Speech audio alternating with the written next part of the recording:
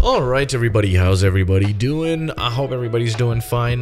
Today we're gonna be talking, we're gonna talk about a build that I'm currently working on. Like I said, I started the game actually yesterday, and it's very close to Elemental Dungeons. It just takes a little bit of time for me to, you know, just get into it and just understand how the builds, the stat system works and everything. So I think it will take a few more videos to, you know, just get me fully going. But right now, I am almost on level 30, which I believe is not really much. You can see people going like 67 there and stuff. So for me, it will definitely still take a little bit more time to know everything about the game. But I'm gonna soon release a beginner video. Today we're gonna be talking about the Hawkeye build, which is actually pushing me through most of the content right now. I can actually almost do everything. There's a little bit of you know, stuff that I need to get equipment wise. You can see this stuff is not leveled, and you know, and so on. There's a lot of stuff that I still need to be doing to actually, you know, go a little bit more crazy into this. But now let me actually just level this guy up, because you can only draw these guys up until you're level 30, as far as I believe. When you're 30, you can draw these guys. Right now, I don't know how I got it. I think it was through the group, joining the group or something. But now I leveled him up a little bit, and I'm just gonna show you my skills, show you what I have. The fruit that I'm using is the love fruit. It is level 1. I don't know. I think you need level 1 to actually get it. I have the sweet wind and the hard shot unlocked. Cupid zone at level 40 actually, which is still a long way to go. But other than that, man, let's actually go. Where's the? Let me just quickly go in here. Where's this skill? Wait a second. I am a little bit confused still. Where do I find my skills again? Like, it's crazy, this game. Oh wait, now I know. Yeah, it's down here. Okay, so let's talk about the skills. I am going very hybrid, to be honest.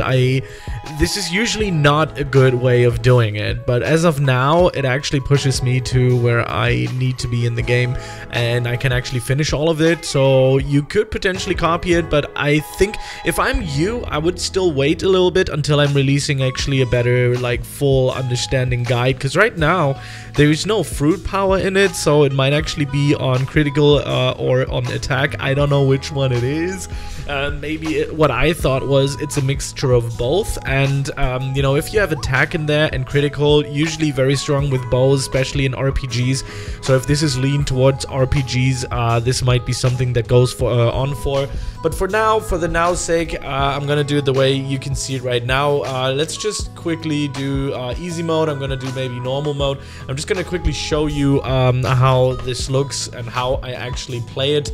Like I said, this is my first 24 hours basically. Actually, it's my first 5 hours of playing this game, so I'm not really deep into it yet. But once I actually set my mind to a game, and I loved Elemental Dungeons, this is definitely something that will show you guys that's really good. The good thing about this is that you do have distance management with the fruit that I'm using, which is the love fruit. It is the, I don't know if it's mythical. I think it's mythical, honestly. I think it's mythical. It's like a 0.25% of getting, as far as I believe, but you get them much faster. I got like so many legendaries, so yeah, I don't know. It just was pretty simple to get. I didn't think it was really that hard to get it, but yeah, whatever. Everybody has their different experiences when drawing. I mean, this is a luck thing, right? This is why I love these games, because everything is like based on luck, so not everybody has everything, you know. So yeah, that's what I've been doing. The good thing about this is, though, that if you actually go into your equipment tab, you can press, let me show you this, you can press equip best, and it just gives you the best that you need to go on further. So that's really nice. That's a nice feature that this game has. I mean, most of the Roblox games have it, but you can see just damage-wise, I think I'm doing alright. It's not too bad. I'm actually interested once I get into the other one, the defend mode. I think it's with level 30 as far as I believe, to see how far I can get and how much you can actually farm. You also, as you can see here, get some interesting loot drop along the way. You also have some money dungeons that you can go into and actually farm some stuff. You can farm your, like you can farm pets with other games.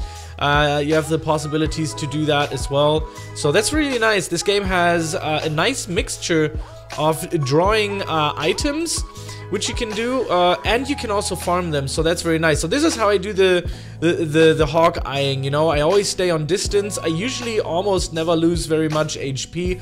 That's the best thing that you can do with the love fruit thingy.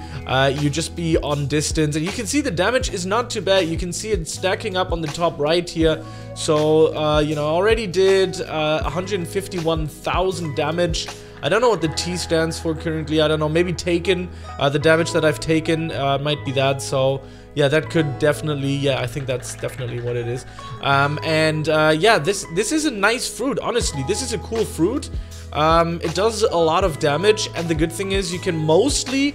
if you know the rotation of the bosses, you can mostly stay on range and basically just relax. It's actually not that hard. Do a few jumps. You can dash with Q. I don't know what it is on mobile. Maybe there's a button on your screen so you can dash, but I don't recommend this on mobile players if you're a mobile player because it just feels like you need a mouse for it. But so let's help this guy out here a little bit. There we go. Oh my god, that was a beautiful, beautiful burst damage attack using both skills here. So I did use light, which got me to where I am right now. And then I just recently got this. But light was pretty good as well. So you can either stick onto light. I also got ice. I haven't tried ice. But in general, I think using the love or ice is probably the best way to, you know, to go with early game. I'm just gonna call this early game. I don't know how deep this game is and how deep this will get, but I can tell you that I'm definitely gonna stick with this, and I will be making more videos, like a whole guide and video gameplay series I did with Elemental Dungeons. So you can definitely make sure to subscribe to the channel. I'm gonna be completely honest, I am not 100% fully prepared right now, just because I just started out playing the game. But I wanted to have like a starter, you know, to get this series going a little bit, telling you how much I understand of the game. It's actually fairly not difficult to understand. The only thing that's a little bit difficult is gonna be the stats and what kind of stats you want to do and what items you want to roll with. But the items, they're very similar. We're gonna graze over the items. We're gonna check them out in just a second for a short while to check them out after this fight here. It's gonna be done very fast, as you can see. Leveling is actually not that hard either. And let's go over the items here real quick. So if we're gonna go into the equipment, it does look overwhelming a little bit if you you know, check all of them out, but in the end, basically it's just, you know, it has critical, it has attack, and they're all different, which I think is really cool. So this one's 15 damage, this one's actually 31. I'm actually gonna take that. That's actually pretty good. And all of the other ones here, you know, it's pretty cool stuff. So I'm gonna go to the hat right now. I'm gonna fuse this. Let's select all of them. Oh my god, that actually goes up to plus 18. Interesting. So I'm gonna do that just for the HP. And you can see I got this plus 18. This one's plus 20. I don't know if 20 is my max right now, but it might be possible. You can even upgrade them, so I need multiple of them to upgrade. Interesting. I'm gonna quickly show you where I'm gonna draw those, which is right over here. The gloves, for example. I like the glove gameplay, actually, to be honest. How much money do I have? So I have 11k, so let's just draw a few here.